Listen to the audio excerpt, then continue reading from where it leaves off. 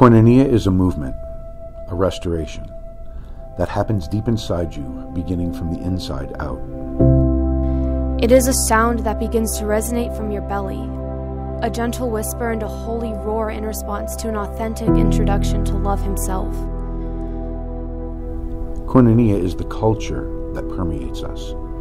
When God, the loving Father, Jesus, his precious Son, and the Spirit of his heart have the freedom to be unrestrained and fully revealed in and through his family. Love comes without prejudice or pride or judgment. It comes through open hearts as the family of the Father comes together in heart, in mind, in spirit, in affection. In heart, in mind, in spirit, in affection. They were continually devoting themselves to the apostles' teaching and to fellowship, to the breaking of bread and to prayer. Everyone kept feeling a sense of awe, and many wonders and signs were taking place through the apostles. All those who had believed were together and had all things in common.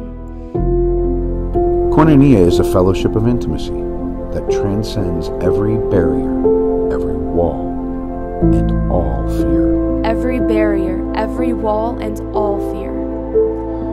Koinonia is honest, open, authentic me. Who and where I really am, with all my good and all my bad. Home and safe with you. It is the culture of love that saturates broken and weary hearts until wounds become testimonies. Until each person's unique identity as beloved sons and daughters has permission and anticipation to be fully declared and welcomed among us. No longer limited by fear or control.